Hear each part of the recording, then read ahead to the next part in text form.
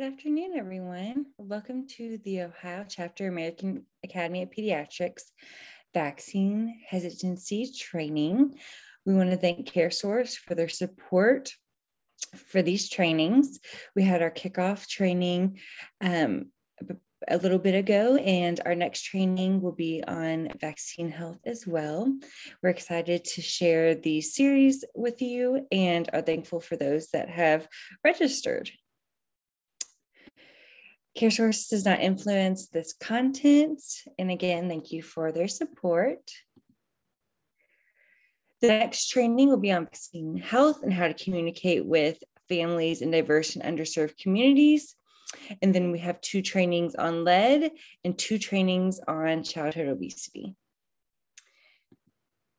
We also have created a new resource, like the last resource we had created about vaccines, myths and facts, and how to address that with the families that you all work with. I will send this out in an email after the training today, and we would love any feedback that you have on it. We will also send a survey after the training, and that's how you'll receive your certificate for participation. And there's 2 CMEs also available for this training. Throughout the training, please keep your lines muted and your video cameras off. And please ask any questions that you have in the chat box, and we will get to them throughout the training or at the end. Our speakers today are Dr. David Karras and Dr. Lou Edgy, and they will each introduce themselves before they start speaking. Again, please let us know if you have any questions throughout the training. We thank you all for joining us, and thank you for all that you do for children in Ohio. Now I will pass it over to Dr. Karras and let him introduce himself and get started.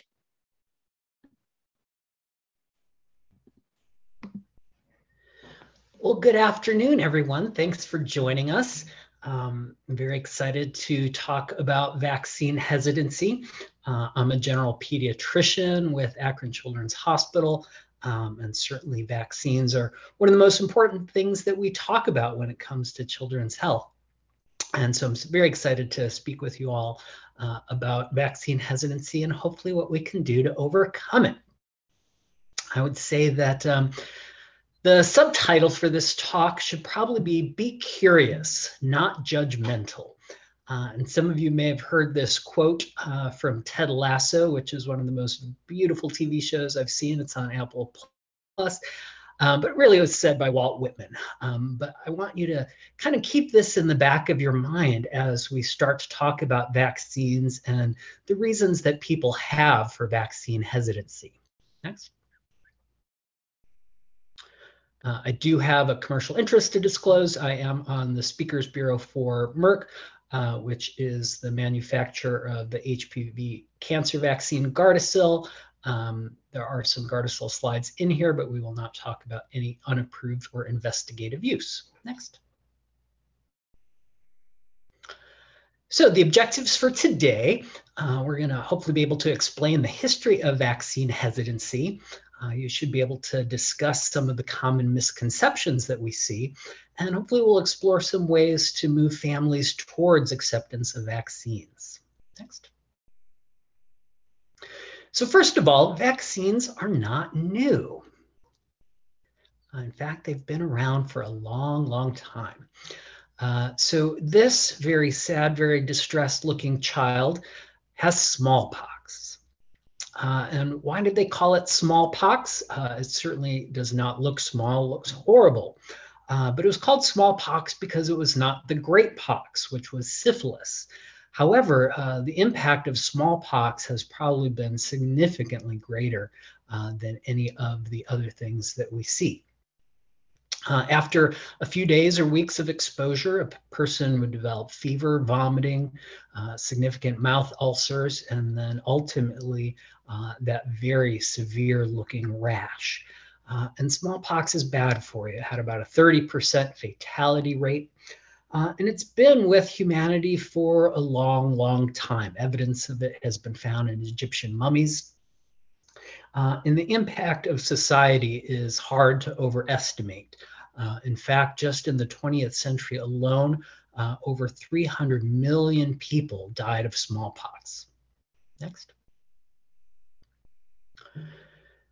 So how did we combat smallpox? Well, we've been fighting it for a long, long time. In fact, back in the 10th century, people had identified that airborne transmission seemed to result in a much more severe case of disease with a much higher fatality rate, and that skin infections were significantly mild and that most people were able to recover. And so there is evidence from as far back as the 10th century in China that physicians then were already performing inoculations. And this was easy. All you had to do is find a buddy with smallpox, ask if you could borrow some of their scabs, grind them up into a nice powder, and put it in your nose or into a small cut. Seems like a great way to prevent disease. And doing this only had a 3% fatality rate compared to that 30% that you'd see with smallpox disease. And so while certainly better than the alternative, 3% fatality is certainly nowhere near the level that we would be comfortable with today. But again, physicians as far back as the 10th century were performing this. Next. If we fast forward a few centuries into the 1700s, we come to the time of Edward Jenner. And it was not just Edward Jenner. Lots of people in Great Britain had identified that there were some things that we might be able to do to prevent or at least to minimize smallpox. And in fact, they had identified that milkmaids very rarely got smallpox. However, they did get cowpox, which was a very similar viral infection that cows got. And when women were milking the cows, they could develop cowpox sores on their hands. But it seemed that infection with cowpox could induce lifelong protection against smallpox. And so physicians throughout Great Britain were testing it. And Dr. Jenner published this in 1798. He would scrape pus from a woman with cowpox and inject it into the patient's arms to see if he could prevent them from developing smallpox. And so he did that and later exposed those patients to smallpox, and they did not develop smallpox disease. Again, imagine doing this today, coming up with a possible vaccine for meningitis, and then exposing a child to meningitis to see if it worked. Certainly we don't do that now, but times were different. And Jenner published his work in 1798. And the vaccination movement to protect the world against smallpox got started. So again, vaccines have been with us for over 200 years. So vaccination is certainly not new. But what about vaccine hesitancy? When did that come about? Next.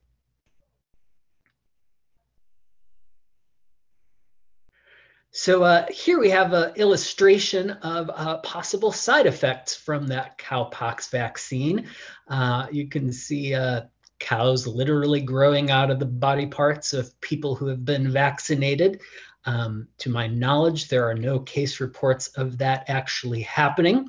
But certainly people were concerned about the risks of mixing bovine humors with human humors and were afraid about what would happen. So this was published by the Anti-Vaccine Society in 1802. So within 4 years of Jenner's successful discovery, the anti-vaccine movement was already up and running. Next.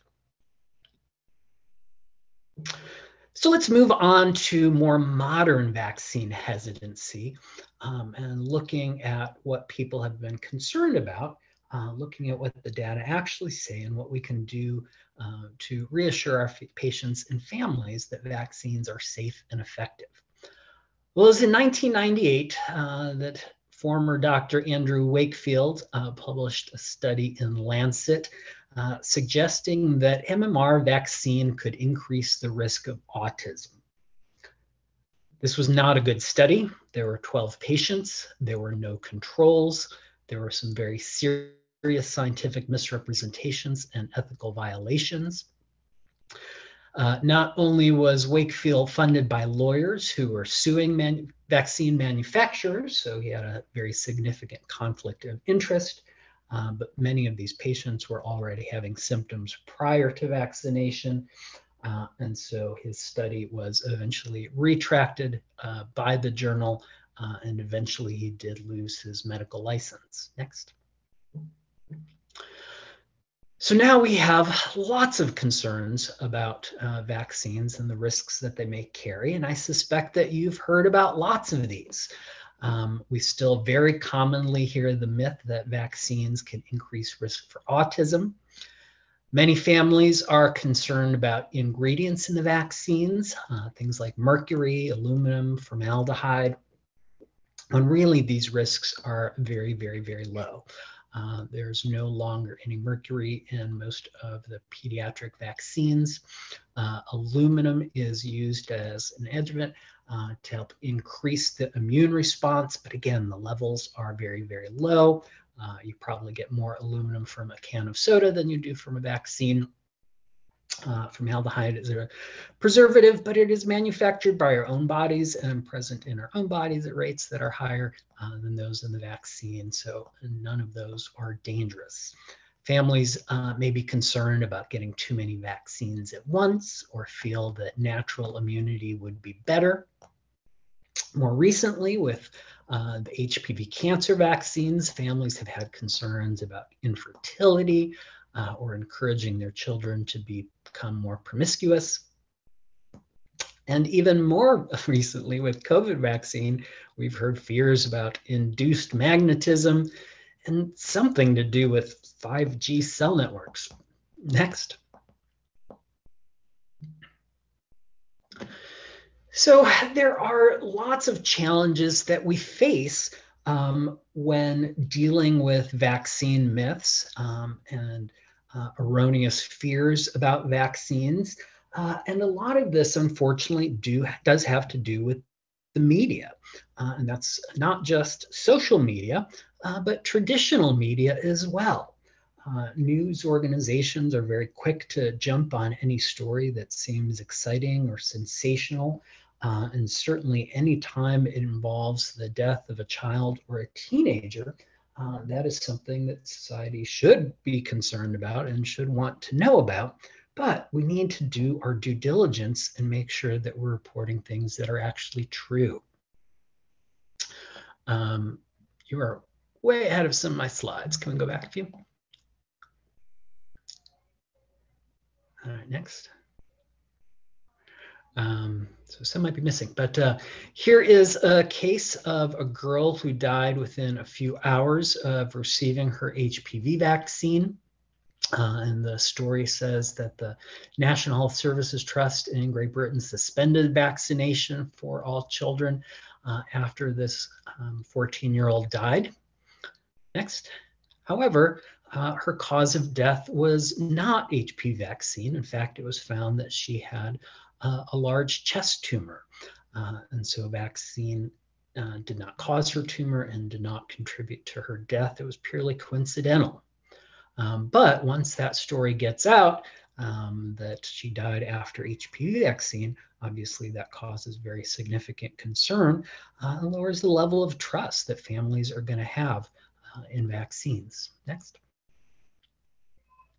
Another issue we see is that sometimes there are reports that are true, but you have to look at them in context. For instance, we have in our country, and Great Britain has as well, a way to report vaccine side effects, some possible injuries due to vaccines. This is a passive reporting system. And so we're never going to be able to capture all of the adverse events. But you have to be very careful with these kind of data. So here a story looked at the number of adverse reactions reported in patients that have received vaccine. They estimated that that was 10% of the true number. So they just multiplied it by 10 and suddenly you have 80,000 kids that are having adverse events. But again, these are passive reporting systems. Anyone can report on them. And just because adverse event is listed does not mean that it is because of the vaccine.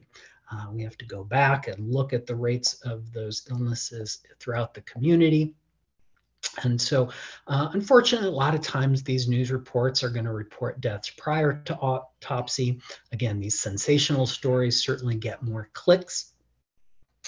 And the media does feel the need often to present both sides of an argument equally. The challenge there is that one side may have lots of data and evidence and facts, and the other side does not. So it is really a false equivalence.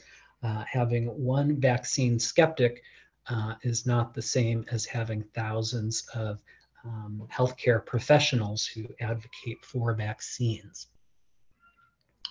Next. And unfortunately, during the COVID-19 era, things have become even more contentious. We know that events of the past decade have led to significantly increased polarization in our country, decreased pluralism, and a significantly heightened group identity. Additionally, social media and the internet really contribute to that. Search algorithms work real hard to give us searches that are similar to other things that we've searched on. So if you've looked up things about the election, it may also show you some things about vaccine hesitancy. Certainly social media works the same way. And even the traditional media will polarize things and sensationalize them to try to increase revenue.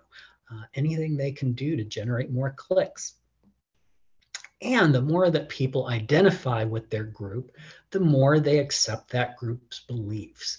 And I think we can all see how that has impacted our country, that people have just become more and more tied to the groups that they identify with.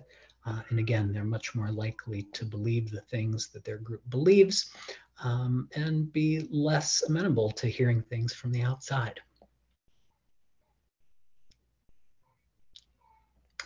And anti-vaccination really does span the political parties. On the far left, we have distrust of big pharma. Many people on the left also believe that all natural is the best way to go and are very hesitant about putting foreign things into their bodies. On the far right, we see significant distrust of the government, suspicion of the scientific establishment, and obviously cherishing personal freedoms. I certainly love my freedoms as well, but certainly they don't want mandates, even when it can contribute significantly to public health. So my advice is stay away from the extremes. We all need to work together to do what's right for our patients and families. Next. So while we know that ideology can have a very strong impact on trust in government experts, next, data does show that their political worldview does not seem to influence how much people trust their primary healthcare provider. And that is really, really good news. Next. Because it tells us that our patients and families do trust us. And while they may not listen to an expert on the news or in a newspaper, they do trust their healthcare provider. So whether it's their community health worker, a visiting nurse, their primary care pediatrician, families do trust us and they want to hear from us and they do want to hear our opinions on vaccination. Next. So what is the best way to talk about vaccines with families? Well, lots of data have shown that the best way to start is with a presumptive delivery strategy, to assume that patients want to receive vaccines that day. And so we can say for a teenage visit, for example, today your child will get their diphtheria, tetanus, and pertussis booster, their HPV cancer vaccine, and their meningitis vaccine. If the family says yes, or at least if they don't say no, great, your work is done. You can get them vaccinated and get them protected against very serious disease. Next. But what if they say no? And truthfully, this is one of the biggest challenges that many of us face. It's an uncomfortable conversation. We certainly don't want to argue or have some of these more personal conversations with families, but there are ways to do this easily and to do it well.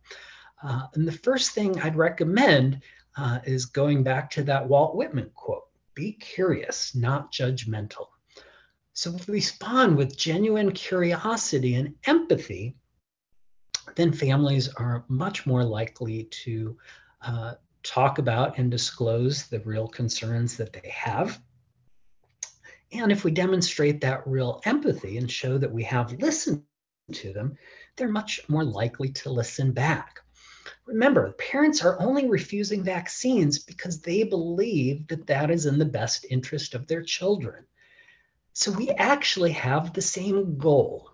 We want what's best for our kids, and we just need to figure out how to do that. And again, having an argument or an attack is only going to make people feel defensive. So yelling at them or creating a very conflict-heavy argument or discussion with that family is going to immediately turn them off to what they have to say. It's only going to make them more defensive and have them dig in their heels. And so really it's creating that comfortable and safe environment where we can have those conversations, where it's really going to be important if we ever hope to change anyone's mind. Next. So for many people, vaccine hesitancy is not due to a knowledge deficit. It's not that they don't know enough. It's often due to cultural beliefs and perceived risks. And it's very rare that just presenting evidence or data or a flyer is going to overcome that. Again, our cultural identities are very, very strong. We're very, very tied to the groups to whom we belong. And so just getting a piece of paper at the doctor's office is probably not going to change your mind. And we have to be able to identify what those barriers really are. And we can only identify those barriers by asking. Next.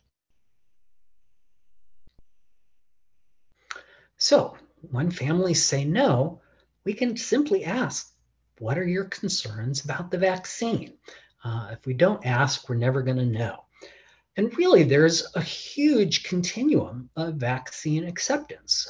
We all have patients and families that are fully embracing vaccines and will accept any vaccine that you offer them. There are many families that will accept them, but have some hesitancy, have some concerns about it. We certainly have lots of families that will delay vaccines or try to make up their own schedule, or pick and choose which vaccines they want and which ones they refuse. And then far on the left-hand side, we have those families that refuse all vaccines. Obviously, many of those families are in what we call the pre-contemplative state of change, and they're not even willing to talk about vaccines yet, and that's okay. It is unlikely that you're going to change those families' minds, so you don't have to fight with them about it. You don't have to lose sleep about it. But it's something that we can continue to have that conversation with them about in the future. Next. And again, there are so many reasons for vaccine hesitancy. And unless we ask families, we're not going to know what the barriers are that are keeping them from getting their child vaccinated. Some people legitimately do have medical concerns about safety or efficacy or the risks to their child. Other families may have religious objections to receiving vaccines. I've certainly heard this from many families, and again, sometimes talking about what their concerns may be enough to overcome them. But I've also heard families say, I prayed about it and God told me not to get the COVID vaccine. I don't know whether God really told them that or not, but my suspicion is you're probably not going to change their mind about that. Again, families may have cultural objections. Certainly, we know there are communities that have been discriminated against by the healthcare profession, who have even been experimented with in unethical ways by the medical profession. And we certainly understand why those communities are hesitant to bring their children in to get some kind of unknown vaccine. And certainly there are political and personal reasons as well. So let's look at some of the easy questions and talk about how we can address those. So first, do vaccines work? Yeah, they do. So again, smallpox, which has been with mankind for thousands and thousands of years, was successfully eradicated in 1980. There is no more smallpox disease anywhere in the world. There still are some vials of the smallpox virus, both in Russia and the United States. I've heard both sides on the debate about whether or not we need to keep those, but they're still there. And so we certainly hope they don't get accidentally or purposely released into the wild, but there is currently no smallpox disease. Polio is very likely to be the next disease that we eradicate. Vaccination strategies across the world have been very effective. There are now only endemic polio disease in Pakistan and Afghanistan. In fact, most of the polio we now see worldwide is actually polio that is mutated from the vaccine strain. And so more people get polio from the vaccine than they get from wild type polio. So if we can just finally get everyone vaccinated, we can eradicate polio as well. And here's a graph looking at measles rates. So in the 50s, we were seeing over 500,000 cases of measles each year.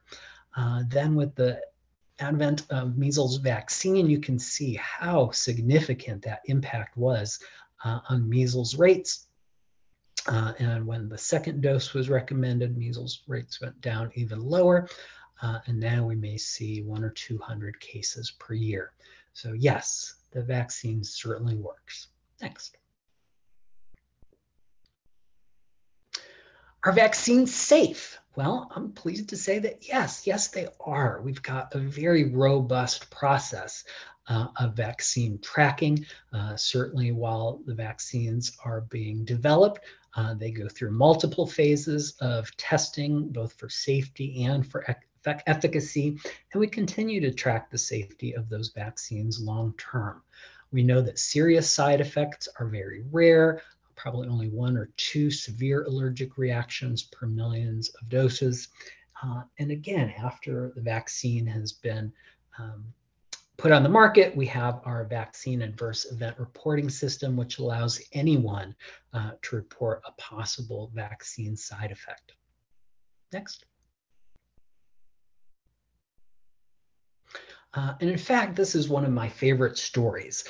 So we're going to look at a case study on a vaccine called RotaShield. This was a rotavirus vaccine that was approved in August of '98. And rotavirus really is or was a big deal. It was the leading cause of vomiting and diarrhea in infants and the leading cause of hospitalization. And so the ability to prevent that was very, very excited. They did identify that a few cases of kids who were in the trials developed what was called intussusception. This is an illness where the bowel kind of telescopes in on itself and causes a bowel obstruction and can be potentially very, very serious. So again, they had identified some kids who had received the vaccine developed intussusception during the trials, but it was not statistically significant. So the rates did not seem to be higher than those in the general population. Normal rates probably about 1 in 3,000. However, RotaShield did increase the risk by a small amount, about 1 to 2 in 10,000. But that risk was high enough that we were able to identify it through vaccine adverse events reporting after the vaccine was brought onto the market. And so again, we know that our vaccine system is very safe. So how long did it take from licensure to identifying that this was a risk and pulling it from the market? Next. 9 months. To me, that is amazing. And the fact that in only 9 months, we were able to identify this small but real increased risk of intussusception and pull this vaccine from the market. So again, I think it's such a powerful story that highlights that we do have a very good system in place for measuring vaccine safety. Next. Will too many vaccines overload the immune system? And the answer is yes. Administering 10,000 vaccines at once would very likely deplete a person's B cell capacity. But we do not do 10,000 vaccines at once. The most we normally do is 4 or 5, sometimes 6 or 7, but certainly not going to get anywhere near the ability to impact our immune system ability to fight off other illnesses.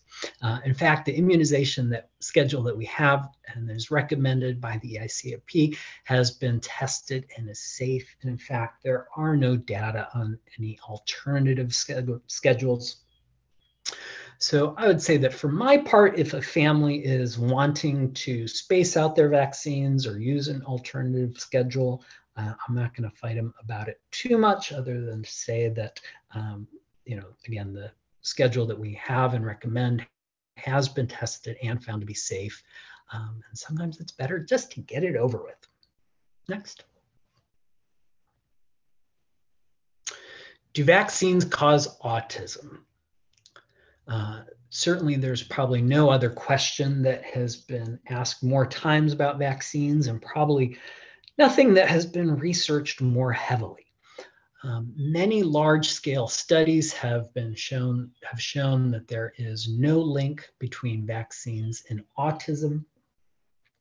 Thimerosal was a preservative that contained mercury that was present in some vaccines, and there was concern that mercury could accumulate over time and cause developmental disabilities. It was only a theoretical risk. Again, there's no studies that showed that there was any increased risk, but because it was a theoretical risk, it was removed from all of the pediatric vaccines. And since then, there's been no decrease in the rates of autism.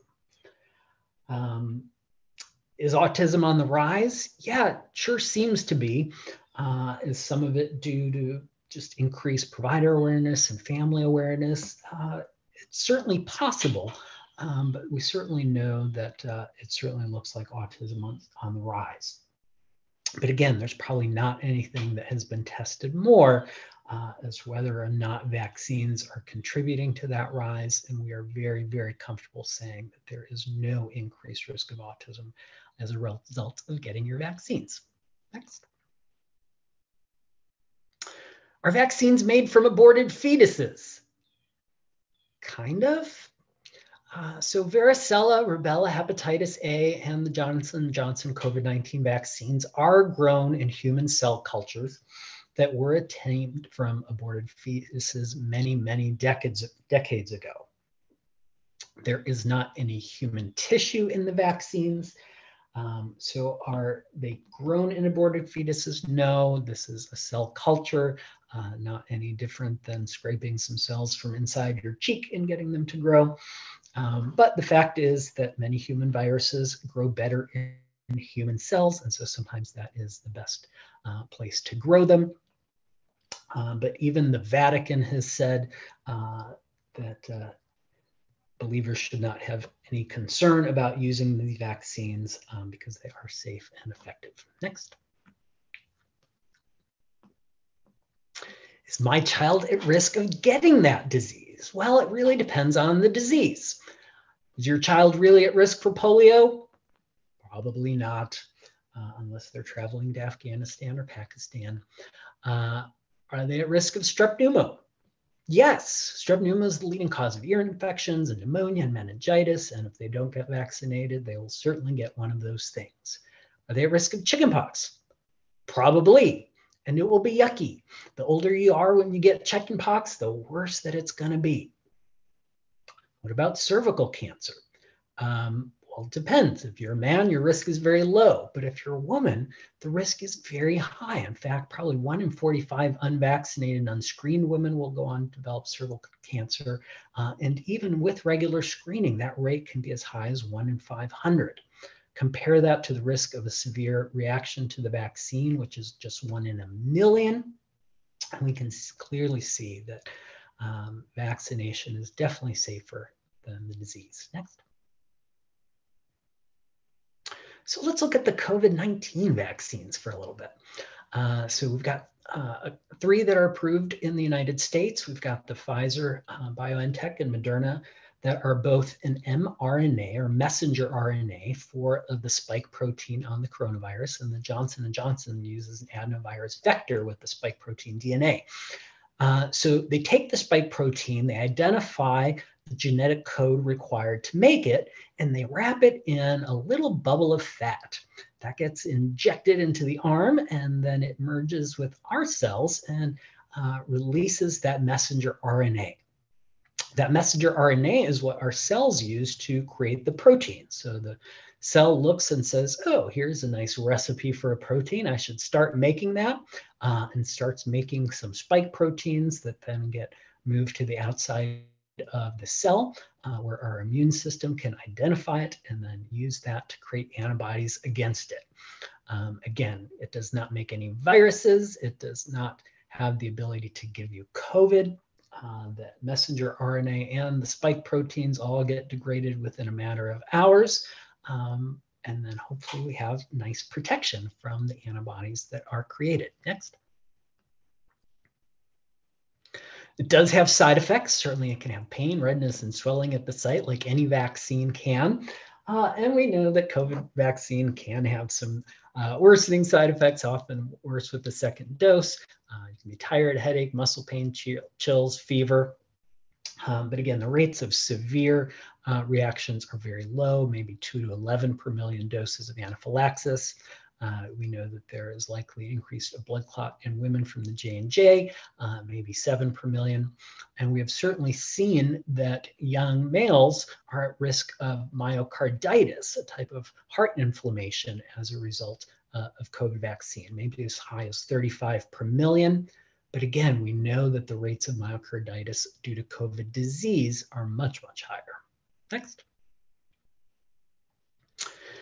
So, can you get COVID from the shot? No. Will it make you infertile? No. Will it change your DNA? No. Will it make you magnetic? I doubt it. Does it contain microchips that track me with 5G? I don't think that's a thing. In fact, every one of you probably has a cell phone in your pocket that in fact does track you using 5G. So the vaccine is not going to do anything that your phone doesn't already do as far as letting Apple or Google know where you are and what you are doing at all times. So if you're worried about 5G, don't throw away the vaccine, throw away your phone. And we know that the vaccine is very, very effective. In fact, 99% of COVID deaths now are among the unvaccinated. Next. So what do you do? Well, when dealing with families or patients that are hesitant to receiving vaccines, we know that there are things that are not going to work. Paternalism doesn't work anymore. We can't tell people do it because we said so. Arguing is not going to work. It's just going to make people more defensive and more likely to dig in their heels and become entrenched in their ideas. What we need to do is build that empathetic and caring relationship. When families know that you actually care about them as people, are willing to listen to their ideas and their concerns and talk to them about what they're concerned about, that is really how we can overcome a lot of the fears that families have.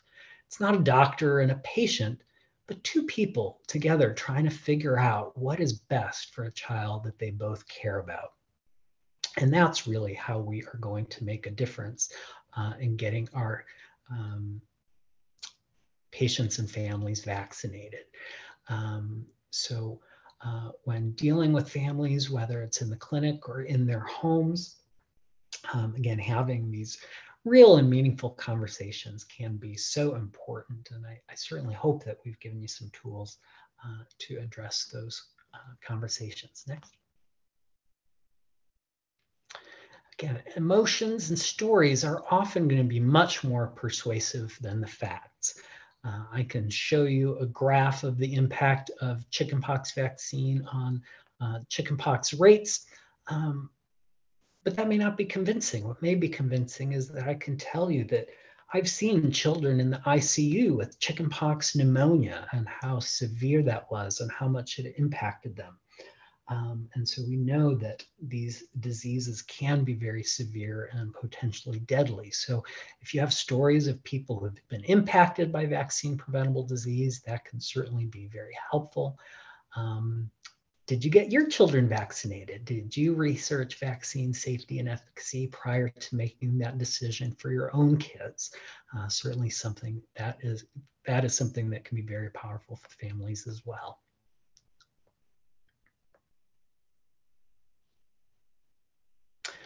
And the Ohio AP does have lots of resources on dealing with vaccine hesitancy. In fact, we've got a couple programs that offices can use to improve their vaccination rates. We've got both the Maximizing Offense-Based Immunizations and the Teen Immunization Education Series. AAP staff can come out to your office and do chart audits and see how well you're doing and offer suggestions and ways to improve vaccination rates at your site. Next. We've got our Ohio Champions for Vaccines program where anyone can participate and spread the pro-vaccine messages. Next. We've got lots of immunization resources on the website. We've got brochures that you can print out. Next. And we've got the FastVax website that allows you to even type in questions that you or families may have, and it gives long options and answers to all those questions put together by actual scientists and docs who care about vaccines. And lots of COVID-19 resources as well, all available on the Ohio AAP website. So in summary, vaccine hesitancy is just as old as vaccines. But if we're curious and not judgmental and build that real personal, respectful, and empathetic bond, we actually do have the ability to convince families that vaccinations is safe and important. And that relationship that you build in that home or in that exam room really can be more powerful than the misinformation that they have been exposed to. I've included some references both for my slides and for the Ohio AAP resources.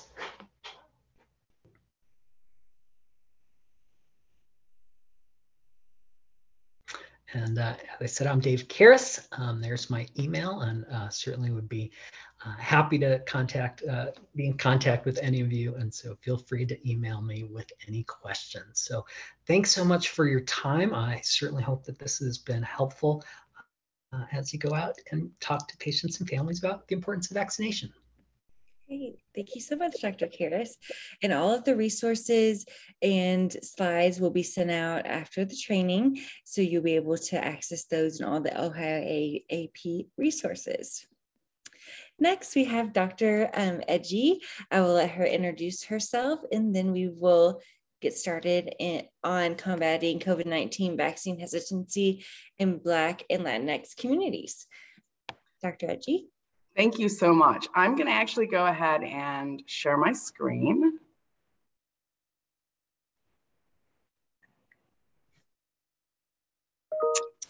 Are you able to see my screen?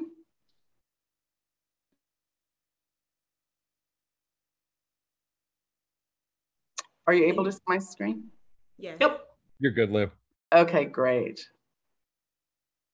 All right, so thank you so much for having me and for that excellent talk that we had just beforehand. It really level sets and sets some ground foundation for the talk I'm going to do in just a bit here.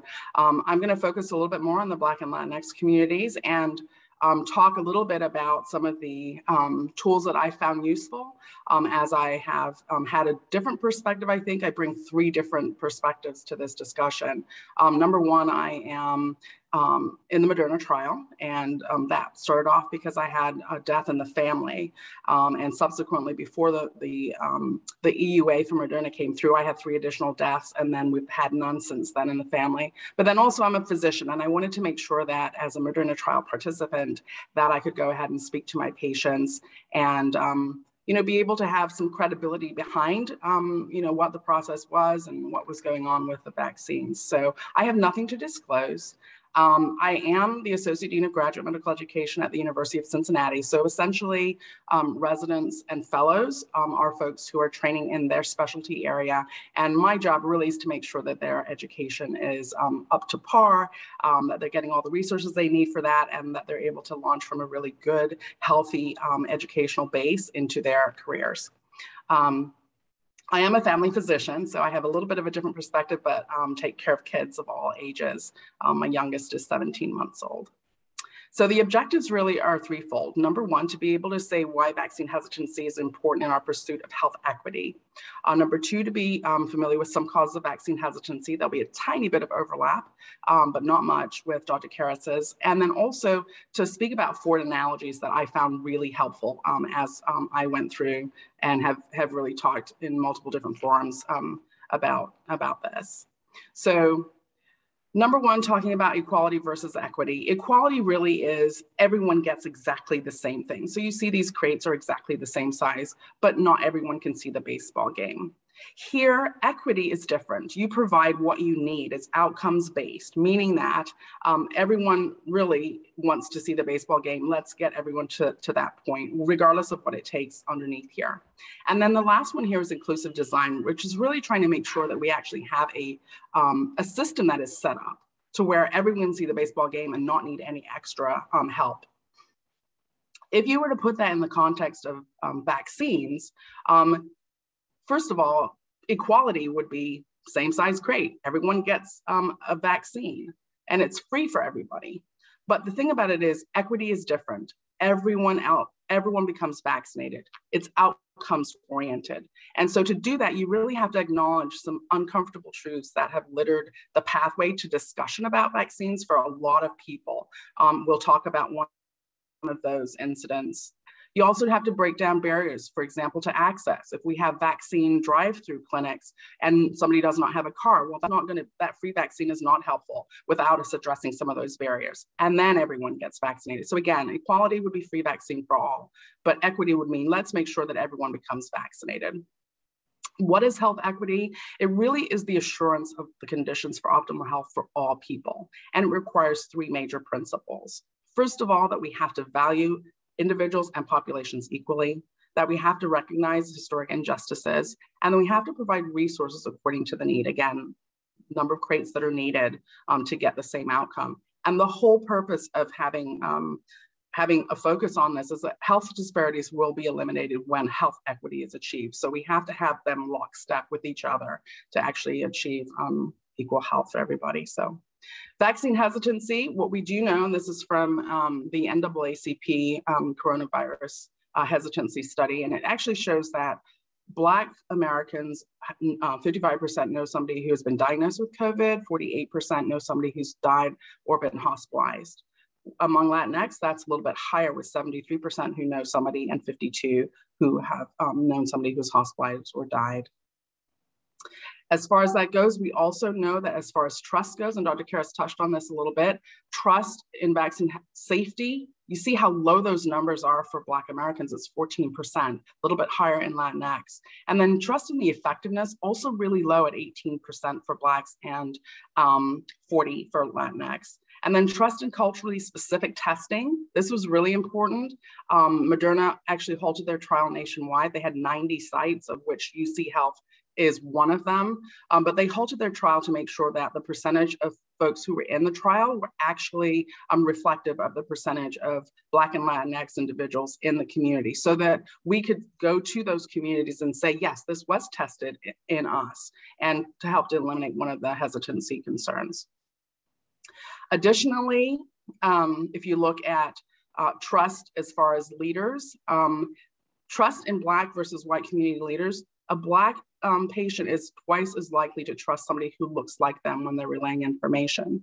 I take care of many Black patients in my community, and I get that all the time. I've had a patient who I walked into the room, and within a minute we had hugged because she was crying when I walked in. She said, I've never had a Black doctor before. This helps me not to have to explain some shared experiences that we've had. Also, trust in healthcare providers is very high. So that's something that's an important avenue to use in discussions. Also, believe it or not, Dr. Fauci has very high ratings in the Black and Latinx community, and so does the FDA. Less so the drug companies, as you see down there at 19%. One of the things that was a big concern, this is back the Tuskegee Institute trial. Basically, this was back in 1932. We had 623 Black men who were approached on behalf of the U.S. Public Health Service, faith leaders, community servants, and also the medical profession. So trusted people, and we're told that they were going to get free health care and free meals, and they were going to be treated for syphilis. It was a study on syphilis. At that time, penicillin had not been discovered, but over the course of the 40 years of the trial, that was actually discovered, and it was withheld from them. Additionally, and this is one piece that was very compelling to me as a physician, a letter was sent to all the physicians in the area to not treat these individuals if they came for healthcare at their offices. But again, it wasn't until 40 years later that the Washington Star News published an article exposing the fact that these gentlemen were essentially left to fend for themselves within the trial without getting treatment.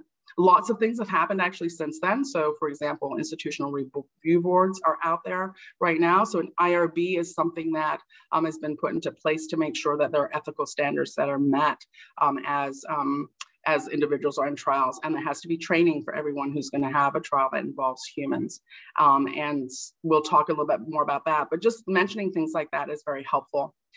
The other thing is, this here is Kizzmekia Corbett. She is actually a scientist. She's one of the 2 lead scientists that discovered the Moderna vaccine. And the importance here is, as we mentioned before, there's a high trust with Dr. Fauci. Mentioning when I speak to patients that she works in Dr. Fauci's lab and works with him, it actually does help to increase the confidence in that space, as well as the fact that she looks like some of the patients that I speak to. As we move from vaccine hesitant to vaccine hopeful, we look at some of the data that is coming out right now out of the Kaiser Family Foundation. And this is it's an interactive thing. You can actually just Google it, and it will give you up-to-date information. It updates about every week or so. But basically, you can actually go ahead and click on certain buttons for different races that you want to check to see what their attitudes and responses are. So right here, this slide is on the vaccine enthusiasm. And the navy line, the very dark one that's going up, that's got 70% there at the right side of it, just shows that those are individuals who have already gotten the vaccine or will get it as soon as possible. So for Black adults, it's high. But if you go to the dark green line, that starts to uptick at 16% at the right side of the screen there, it just goes to show that we're actually getting a slowdown in the enthusiasm. And part of that, between December 2020 to now, has been with the boosters. And I think some sentiment that having a booster proves that the original didn't work, which is a fallacy. That is incorrect. If you go then and look at Hispanic adults with the same information, you have 66% that say, absolutely, I've already gotten it, I'll get it as soon as possible. You've got more of a straight line on those who say, definitely won't get it. And then for our Caucasian patients, we see that there's a fairly straight line there for the dark green at 15%, pretty much stayed that way, of folks who say they won't get it. This next, and so summary then for that one is that an increase in vaccine enthusiasm has slowed toward, across all racial and ethnic groups except for Caucasian patients. Right here, again, this is also Kaiser Family Foundation data, and it keeps track. And we found that there is a bit of a political divide. The lower percentages for patients who've said they already have been vaccinated, we see that the lowest numbers here are in the Republicans at 54%, and then also in patients between age 18 and 49. So the two groups between being about 57 and 58%. If you look at folks who are going to be in the definitely not category, based on what we just said, you'd also expect that in the Republican category there, 20% is pretty high, saying I will definitely not get it, and also our younger patients. So when we talk about hesitancy, we need to keep this information in mind so that we're actually meeting people where they are when they start this conversation. So this slide looks at the income of parents as it relates to their children between age 12 and 17 and the schools. So we find that the parents who actually have a higher income are more likely to be have their kids in schools where the school has given them information about COVID-19, that the schools have also encouraged them to get vaccinated, have mandated that they get vaccinated, and have asked about the kids' immune status. So higher income parents are more likely to say their child's school has provided COVID-19 information or encouraged it. Here we see that when schools encourage vaccination, the children are more likely to get vaccinated. And you see at the very top blue bar, if the school encouraged vaccination, 62% of those kids got their vaccine. If the school did not, it was down at 30%. Also, if the school provided information about COVID vaccine, 58% went ahead and got vaccinated. And if the school did not provide information, then it was down at 32%. And so again, parents whose children's school encouraged vaccination were much more likely to have their kids vaccinated. This one right here actually shows concerns of patients, of parents who have not gotten their kids vaccinated. And the concern here is basically for your Black patients and Latinx patients, they were more concerned about side effects than were Caucasian patients. They were also more likely to be concerned about fertility, and that they would be required to have the vaccine when they really didn't want it. Also, if you see at the very bottom here, access was a big issue.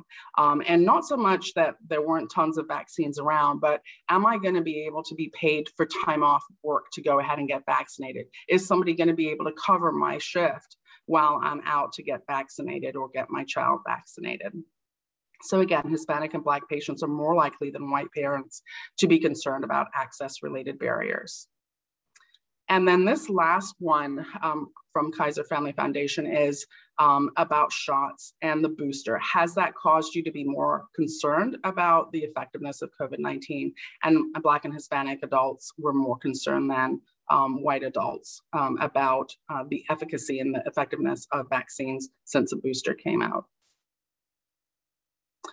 I will also speak personally about access. My grandmother, who's in the middle there, is 97 years old. And so when the vaccine was approved back in December, the mRNA vaccine was approved back in December, she would have been at the top of the age group as a 97-year-old woman. But it took her till February, even though my mother, who has a doctorate, was calling every day to try and get in. Folks were taking the places within our community, driving up from Florida, driving from other places, and she did not have access. So it's very real, even though we had plenty of vaccines as well.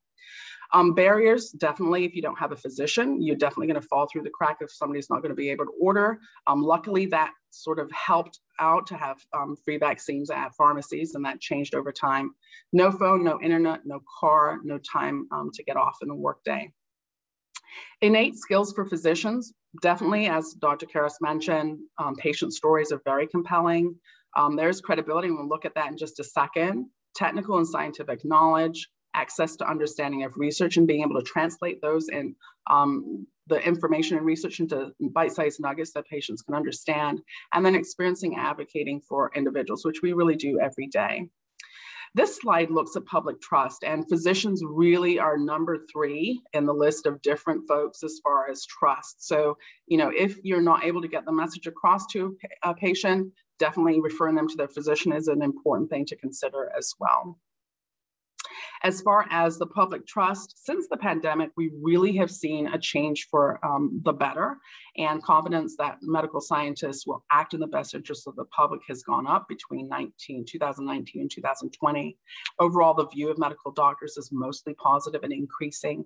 And Dr. Fauci, as I see here, as I show here, he's been instrumental in also maintaining his political cool all the way through multiple different regimens of folks. So whether Democrat or Republican presidents, he's been able to be a really useful tool because he's stuck to the science, and that's always a good bet for all of us as well.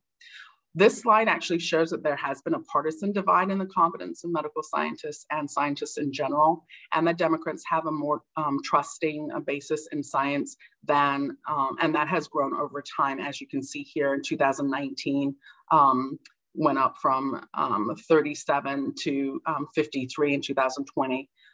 So again, knowing this information is useful, not to be antagonistic, but to go ahead and actually understand things that may need to come up in the discussion if we're really genuinely trying to get people vaccinated. Skills that we can develop as providers and healthcare workers is to go ahead and define our goals and audience and be specific. We'll talk about that in a second. Crafting our personal stories to frame the issue, developing and sticking to your message. And again, the basis should always be science. Recognizing opportunities for advocacy, they're all over the place. And then developing relationships with partners who can be vessels to get that information across. So one thing, I love this slide, women, this is information from the CDC, women really are often the chief medical officers of our family. And according to CDC data, 79% of women pick the family's physician, a pediatrician or family physician, 77% make the medical visit appointments, and then 59% actually make the major health decisions in the family. So very important to make sure you're involving your mothers, as you know. I will go over 4 different analogies that I found helpful. I was counting up how many things I've done since the pandemic between podcasts and media events and things like that. I've done 97, this will be 98. And these analogies have been very helpful for me in the course of talking to patients. So changing the key in a changing lock, icing on the cake, safety deposit box, and Snapchat message. And I'll do a slide for each one of these. So for the patients who are like, yeah, no, doc, I'm good. I'm going to just wait and see. I want it to, percolate a little bit more and see how it works with everybody else. I think of this. Number one, if you think about the virus being a lock and the vaccine being a key, what you do not want to do is get concerned that your key is not going to fit in your lock anymore. So when you have a virus, like I said, being the lock, when you have a variant, that lock is starting to change shape. It's starting to change its functions, starting to change. And you want to make sure your vaccine still works against your variant.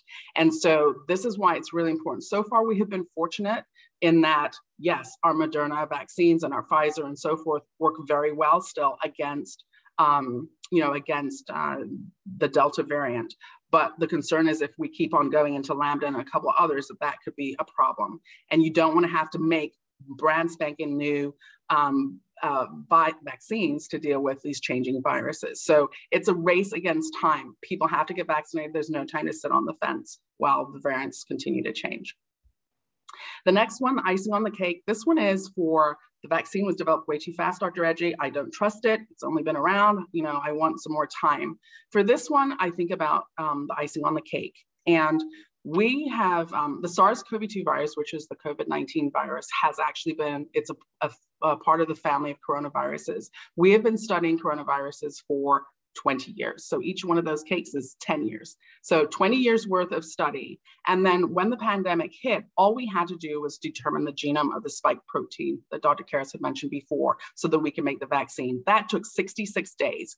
So that was like discovering the flavor of the icing and then icing the cake. So this was not a vaccine that took just 11 months to develop. This was 20 years in the making, and we just had to find the last little piece to get the information across. This third analogy of 4 is the safety deposit box. And this is for the women in particular who are concerned about vaccine effects on fertility. And I like to think of a vault. And if you think about your cell containing DNA, DNA would be a blueprint to make another Lou Edgy. And that is locked in the nucleus in the cell like a safety deposit box in that vault. When you inject mRNA, it has absolutely zero access to the safety deposit box. It will not change your DNA. It will not change the fetus's DNA. It will not affect fertility of the man or anything like that. And so that is something that has been useful as well. It really does, you're locked down. It's way too important for your DNA to be free and easy in the rest of the cell. The other thing is a Snapchat message. This one is for the vaccine may have harmful side effects on my body. And so a Snapchat message, I don't use Snapchat, but my 23-year-old daughter does. It's a message on social media that has just a really short time that it's there and then it disappears. It's not a permanent message. And so I think about the fact that mRNA lasts in the system for about 48 hours. It is very unstable. And so that's why that little lipid droplet called nanoparticle is around it to help inject it into the body and keep it stable for that. But then your side effects only should last about 48 hours if you're going to have them. So fatigue, fever, mild headache, body aches, and muscle aches, those are, and joint pain, those are really going to only last from the shot about 48 hours at the most, and then it's outside your body. Just briefly on catalytic partnerships, I'm going ahead and trying to get the message out and multiplying the effectiveness of what you're saying, speaking to community leaders, being familiar with Black and Latinx physicians in town, faith leaders, local businesses, schools, and primary care are definitely important. So again, last week, it was trial day 382. I got my booster shot. Again, I got into the Moderna trial because I wanted to have the credibility of being able to say, yes, I got my shot too. I did not hesitate. I got my shot, the very first one, September 12th. We had no idea whether mRNA technology was going to work at all at that point. And we all celebrated, all 30,000 of us in the Moderna trial, when we found out that it was effective. University of Cincinnati is one of the 90 trial sites in the country. The interesting thing and the important thing is that internally, the trial team was made of Black and Latinx clinical researchers as well. There was a base structure of a network within the Black and Latinx community. Shayna, who's on the left here, she speaks fluent Spanish, and she is the person who's my direct connect. She's the one who consented and did all that good stuff with me. And then this gentleman who was on the right, unfortunately passed on several weeks ago. He was Gary. He would take blood, and I'm still in the trial for a full 25 months to make sure my immunity stays good. And so we have a lot of boots on the ground. Then externally, what we did is we went ahead and partnered with key organizations. So the Cincinnati Medical Association is a group of Black physicians here in town, equipped them with knowledge. Dr. Fichtenbaum, who is the primary lead for the trial, came and spoke at one of our meetings, told us everything about the trial so that we were equipped with tools to talk to our patients. And for that reason, we've also been partnering with the Closing the Health Gap so we can meet patients where they are. So every couple of weeks, we have on a weekend just 1 hour where people can come back and dip back into the well of knowledge and feel more comfortable with going ahead and getting vaccinated. But we said between 18 and 49 is the age group where folks are most hesitant. We've gone ahead and tried to make sure that we're meeting people with DJs and things like that where they are, where they live. Also, just recently did something else with the school board just to make sure we're getting into the schools and speaking specifically to some of the Black and Latinx parents and kids. And then my story was picked up way back when I joined the trial, and I've sort of just had the fortune of being able to be involved with all of these different entities in some arena. This right here is also leveraging, I'll just go back one, leveraging the fact that we're physicians to go ahead and advocate for patients. So this was a letter that was written by 450 physicians here in town to try and have the school board do mandatory vaccinations for patients. We've also had Cincinnati Black Medical Association go ahead and actually write a letter to all the Black and Latinx folks in town, patients, to say we really do advocate for you getting this. And then talking about Ohio AAP resources, we have a podcast library that is there. And one of these we recorded earlier in this year with our president there.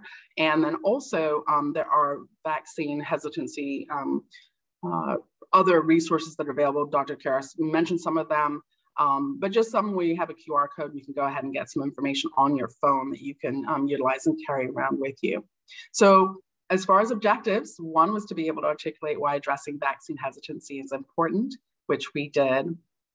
To be familiar with some causes of vaccine hesitancy, which we reviewed the Tuskegee trial and some others, and then be familiar with the 4 different analogies that I found helpful over the course of this 18 months. Key in a changing log, icing on the cake, safety deposit block, and Snapchat message. And so one thing quote-wise that I think is really important, life's most persistent and urgent question is, what are you doing for others?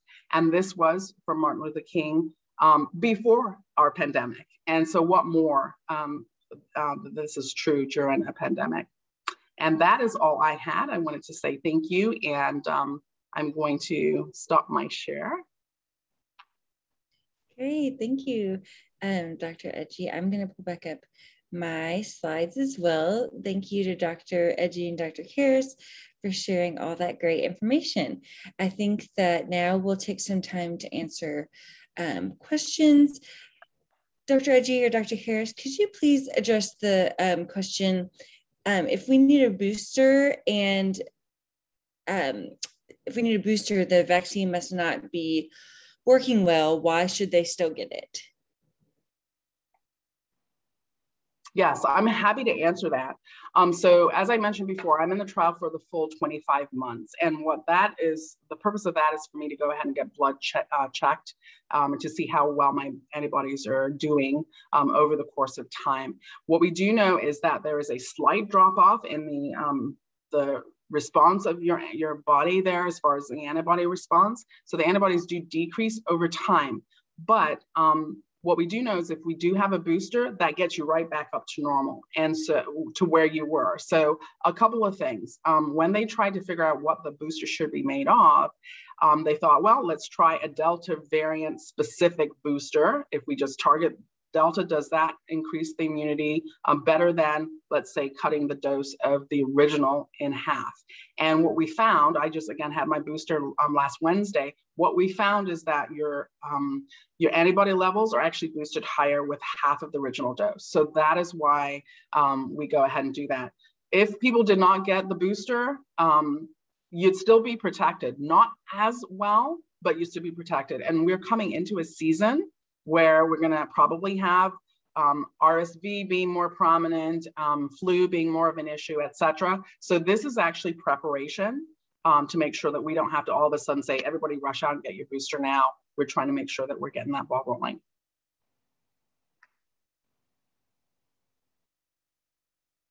And then we have a few more questions, and Dr. Karras can answer too. Why should I get the vaccine when I can still get COVID?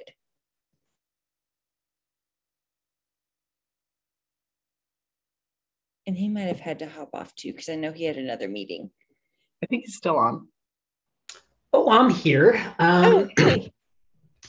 Yeah, so unfortunately, no vaccine is 100% effective, but most of them are very effective. And our goal here is to protect as many people as we can. So getting COVID vaccine means that, one, you're much more less likely to get COVID disease. And even if you do get COVID disease, you're much more likely to have a good outcome. Rates of hospitalization and deaths are much lower in people who have been vaccinated. So while COVID vaccine may not protect you 100% from COVID disease, it will significantly lower your risk of significant side effects from COVID disease and even death. So the best protection that we can offer all families right now is get your vaccine. Yes, and I think, when you think about children in particular, it's one additional shield for them if they're not able to get vaccinated yet. So under age 12, if you're trying to protect that child, it really helps. Additionally, the age groups that are hesitant right now are the ones that are taking their SATs and so on and so forth. And the side effects of COVID in that age group can be long COVID symptoms that affect their ability to have good memory and things like that. So being vaccinated protects from long-term side effects, the full effect of which we aren't certain, and also protects those who are not vaccinated around you. Great. Thank you. And then we had a comment that said that there is struggle when a parent asks, which vaccine do you think is most important? And is there one that they should get that day? And they had said that they are all important, which is very true. Do you have any tips on having that conversation and what to do when that occurs? So that is certainly a common thing. We know that as part of the vaccine hesitancy movement, there have been people who have advocated for different vaccine schedules and for delaying vaccines. And so there certainly may be families who say, all right, I know that my child is due for 4 vaccines, but I'm willing to do 2 today. So first you want to talk about the risks and benefits of getting everything done today. We know that the benefit is that the patient will be protected. And the only benefits to spacing out vaccines is that I'm not sure that there are any. I was waiting to hear what you were going to say. Because, it just means that instead of 1 owie, they might have 2, but then you have to have them come back and get a second vaccine later. And so I often recommend that it's better just to get it done, get it over with. That way the child's all important. Yeah, they're all important. They're only going to cry once. Now, if families refuse and say they only want to do a limited number of vaccines that day, I'm more than happy to talk with them about which diseases they are most likely to actually be exposed to. And so if a family says, I'm willing to do 2 today, then maybe polio is not the most important because they're not going to get polio. But if they're a young child, then certainly pertussis is very important. Certainly pneumococcal disease is very prevalent. We certainly talk about chickenpox and MR. So yes, they're all very important. But there are some things that are just not very prevalent. So if you want to wait a month for your meningitis, that's fine. You're probably not going to get meningitis. But let's get you your pertussis booster because we know that is in our community and spreading. So yes, they're all important, but sometimes some are more important than others. That's great. And then we have a few more questions, Dr. Etche, I think from your presentation. Where is the best places to reach our Black and Hispanic population to talk to them about the COVID-19 vaccine and possibly give the vaccines to them? Any ideas?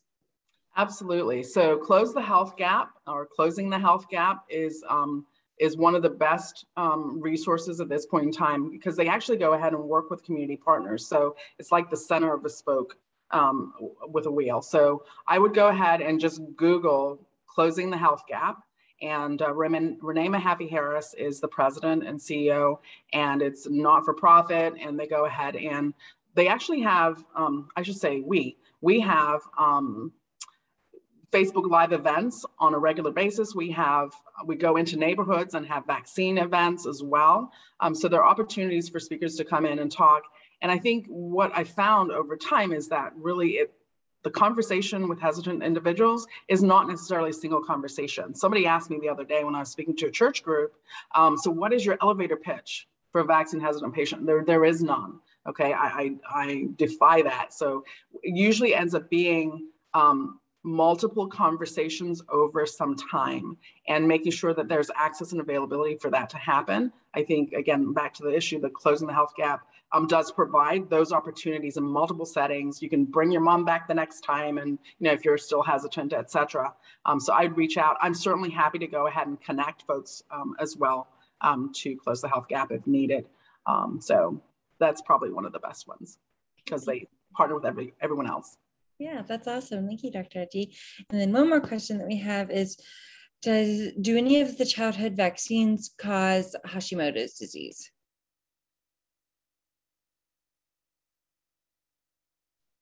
No. There you go. Any other questions that we can answer? Or not I, but Dr. Edgy and Dr. Karis can answer before we wrap up. All of the recording and the slides will be sent out to everyone, as well as a survey this week. So be on the look for that. What was the biggest surprise of taking part in the trial? Wow, that's such a good question, Dr. Peltier. It's just interesting, right? From a healthcare perspective, right? I mean, you're on the other side of this, right? I was just curious, you and I haven't talked about this. I've heard you talk many times, but I was just curious if you had something that really took you by surprise or something that you learned that you didn't expect. Honestly, the relief that I'd actually gotten the vaccine when I did my unblinding visit, because I mean, it was just a very emotional thing for me. As somebody who serves residents and fellows, I actually was pushing for them to go ahead and get all their vaccines first. That advocating for them, they're very vulnerable. They're in that age group. But I found out I had been vaccinated, and I found out I got Moderna, and that for me meant that I had been part of the solution to this pandemic. For me, I had not really expected that. I sort of went into this with my head. And not so much with my heart. Now, I cried. I'm not an emotional person per se, but I cried at that visit because I was just so happy that we could save lives. And that for me was one of the most important things we could do. It meant Moderna could have failed. Pfizer could have failed. And they didn't. We have lost 700,000 lives, but we would have lost so many more if the vaccine had not worked. Yeah, that's great. I love that you shared that. Well, I think that thank you both so much for presenting today, Dr. Karis and Dr. Edgy. For those that love the presentation, Dr. Edgy will be presenting at the next training that we have. So we'd love for you to register, and we're excited to share some different information with you all. And I will be sending out the slides and the recording as well as the survey this week. So be on the lookout for that. And then please let us know if there's any questions. I know Dr. Edgy has a Twitter, and I think Dr. Karis might as well. So if you would like to follow them on there, and please let us know if you have any questions. Again, thank you to CareSource for their support for these trainings. And my email is listed here if you need any help or additional information. Thank you again, Dr. Karis and Dr. Edgy. And thank you all for joining us and for all the work that you do to support the children and families in Ohio. Thanks for the privilege. Thanks all. Thank you. Have a great rest of the week.